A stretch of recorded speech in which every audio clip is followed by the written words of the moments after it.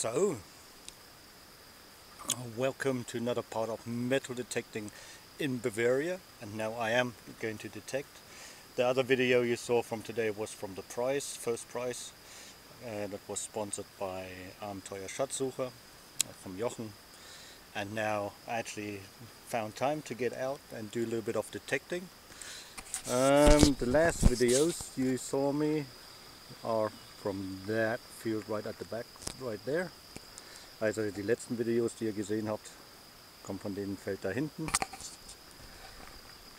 And there's already corn on it and it's coming through the ground. So there's potatoes on there.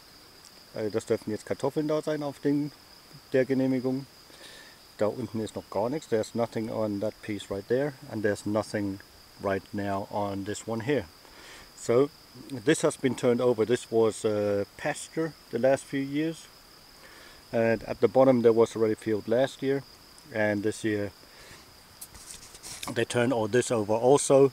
So it's big enough for me for an hour, a little bit over an hour maybe, and I'm going to do this properly with the Equinox 800 and do some more learning and getting to know this machine.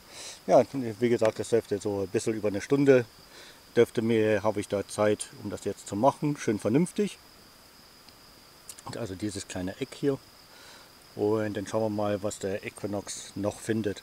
I'm not expecting anything really, because this was very quiet. I've already done this when it was a pasture with the Garrett Ace 250, and I don't think there was a lot on here. The bottom part was pretty good. There's a path that went all the way through to the other mountains and to the mill. It looked cross like that. So there you go. Und wie gesagt, also ich erwarte hier nicht viel. Ich glaube, dass wir hier, diese Genehmigung war sehr ruhig. Wie ich noch mit dem Ace 250 rübergegangen bin. Mit den Expedios, glaube ich, war ich nicht drauf.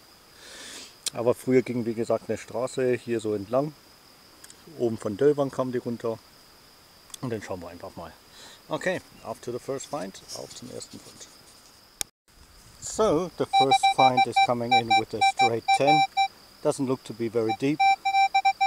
Der erste Fund kommt jetzt rein mit der 10.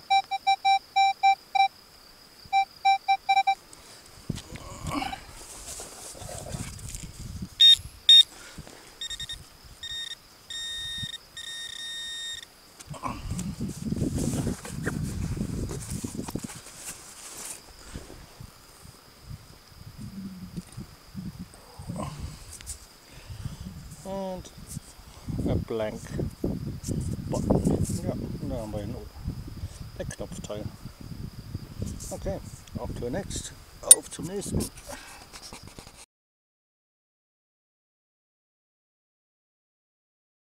And next, half a shield button. Ja, als nächstes ein halber Schildknopf. Okay, auf next, auf zum nächsten.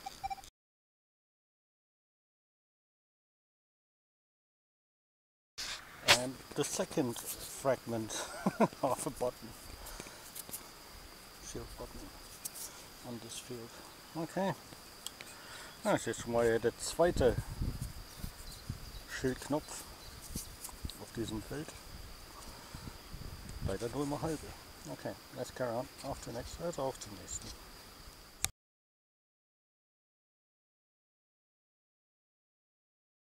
Cool, I thought this was just going to be a little piece of rubbish when I saw this side, and I cleaned it up, but it's actually a little Fendt pin, and Fendt is a tractor manufacturer, so there you go. Cool, auf zum nächsten.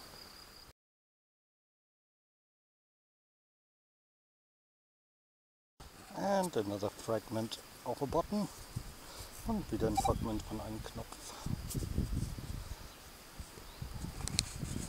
Okay, auf zum nächsten.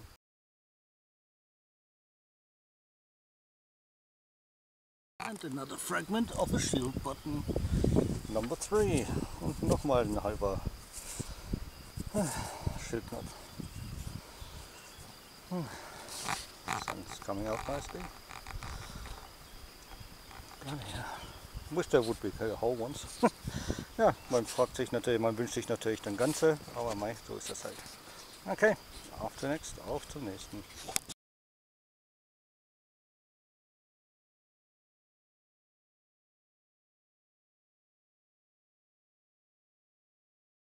And a very nice old bronze ring fragment. Once again a fragment. This could be a little bit older. From the patina I wouldn't say it's a Bronze Age, but it could well be.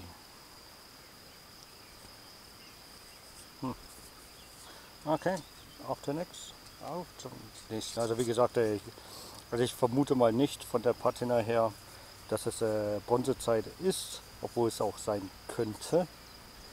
Aber es ist auf alle Fälle schon mal ein älteres Stück Bronze. Von Bronzering natürlich. Okay, let's carry on. Auf zum nächsten.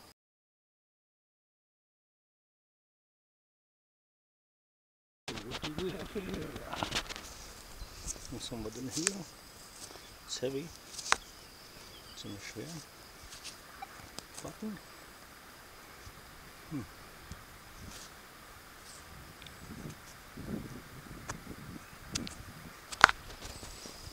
That's got a crown on it. Okay, let me clean it up. Es sieht aus, als ob da eine Krone drauf wäre. Na, jetzt wollen wir mal kurz sauber machen.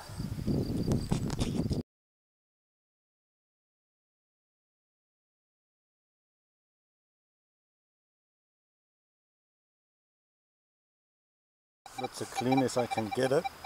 It doesn't look like the normal Prussian button. Sort of has a cross on top here too. So, not sure. So if you have any clues, I'm open for suggestions. Ja, wie gesagt, also ich kenne jetzt diesen Knopf nicht mit dieser Art von Krone. Ich kenne natürlich schon welche von der preußischen Armee natürlich, das Deutsches Königreich oder sowas, aber die hier kenne ich jetzt nicht. Also wenn jemand eine Idee hat, bitte gerne. Okay, auf zur nächsten, auf zur nächsten.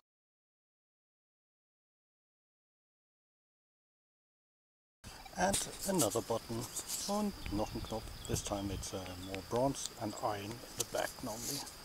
Also der dürfte jetzt hier so Bronze sein und hinten sind sie normalerweise noch mit Eisen drin. Okay, auf zur nächsten.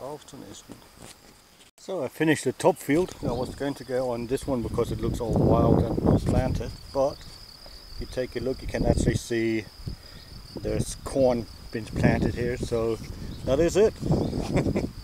Okay, let's go back to the car. Gehen wir mal zurück zum Auto, weil hier doch meist ausgewählt ist. So, that was it for today. Ja, dann war es das für heute. And until maybe next week, because I'm actually allowed to go back to school tomorrow. Yeah. Actually, I'm driving today as I'm at boarding school. I'm in my final year, and as a human resource management, and I've been home now since the 17th of March, doing homeschooling instead. So now they've lifted the blockage, and the final people that have the final exams are allowed to go back with lots of regulations, obviously. Ja, wie gesagt, ich darf morgen schon wieder zurück zur Schule. Ich mache ja gerade eine Umschulung, bin in meinem finalen Jahr sozusagen oder Semester und ja, freue ich mich schon drauf. Endlich wieder zurück und dann fahre ich dann heute eigentlich schon, weil ich ja dort übernachten tue. Okay, so modern trash, found quite a bit of modern trash, surprised about that. Also ich bin sehr überrascht, dass ich noch so viel modernen Müll gefunden habe eigentlich. And then we got the buttons and so on. Dann haben wir natürlich noch den Knopf und hier den vom Fendt piece. That's the most interesting button, I think. And people might think when I say this could be Bronze Age, that I'm crazy, but on this field in the background, which is just behind the hedge, about 500 meters along, I actually have right now at the Heritage office a bronze ring, complete, a little bit big, it's about that size in diameter. It's about Well, I don't think it's quite 5 inches. Could be 5 inches in diameter. And it's actually from a cremation burial of the Bronze Age time. So, there you go. Wie gesagt, manche Leute werden mich vielleicht für ein bisschen verrückt halten, dass ich sage, ja, so ein Teil könnte hier jetzt aus der Bronzezeit kommen. Aber wie ich gerade in Englisch auch erklärt habe, ein bisschen größer im Durchmesser habe ich auf dem Nachbarfeld hier, ungefähr 500 Meter weiter hinter, einen kompletten Bronzering gefunden. Fast die gleiche Patina, nicht ganz, die ist ein bisschen heller. Deswegen sage ich ja, von der Patina finde ich, glaube ich, nicht ganz, aber es könnte trotzdem sein. Bronzering gefunden, und zwar wurde der jetzt ist beim Denkmalschutzamt schon seit über einem Jahr. Und das ist auch in Ordnung, können sie ruhig so lange auch haben, weil ich kann sowieso nichts mit anfangen. Und das soll angeblich sein von der also von der Bestattung, Feuerbestattung, jetzt heißt er. Und so weiter. Also ist komplett und ist momentan noch beim Denkmalschutzamt. Aber auch das werden wir irgendwann dann wieder bekommen. Okay, so that was it. And I can't really imagine that tomorrow it's supposed to snow up in the mountains. Because I'm sweating. It's very warm already. But it's supposed to. Ja, wie gesagt, morgen soll es ja in den Mittelgebirgen schon wieder schneien. Kann man sich eigentlich gar nicht vorstellen, wenn man bedenkt, wie warm es jetzt momentan noch ist. Aber Wetter schlägt schnell um. Till the next time, take care, keep smiling, enjoy life. Ja, und dann bis zum nächsten Mal. Genießt euer Leben und immer schön lächeln, gell? Tschüss, bye bye.